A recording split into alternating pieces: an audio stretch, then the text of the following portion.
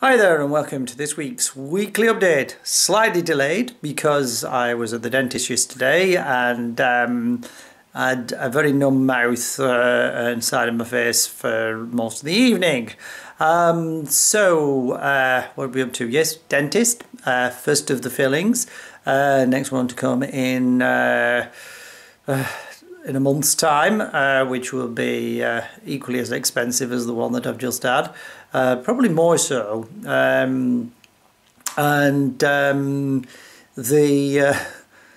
Yes, the experience was wonderful. Can't say that I like dentists, but it's one of those things, necessary evil, if I'm to have reasonable teeth.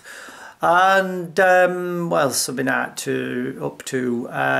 Got a volunteering stint for ball retrieving this coming Saturday, so it'll be quite nice.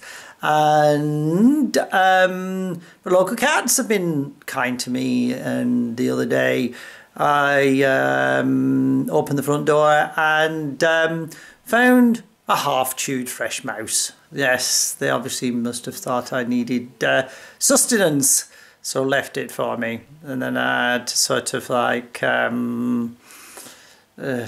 pick it up gingerly by the tail and put it into the bin. They're very kind cats, aren't they? They always have your best interests at heart. Not. It's all been fun and games with my mother's doctor that has managed to lose its contract with the NHS and has closed down right in the middle of the pandemic. Helps not, does it?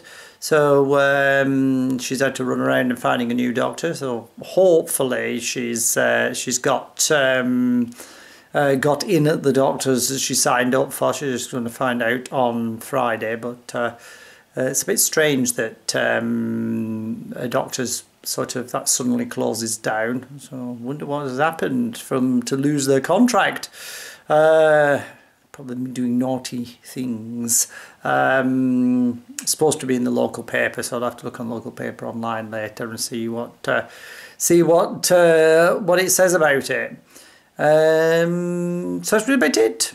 Nothing much happening other than half-chewed mouse, dentist, and doctors.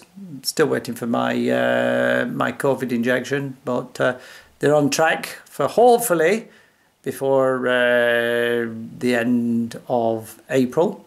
That's according to the BBC, who somehow said on this graphic that my cohort will be done around mid-February to the end of April.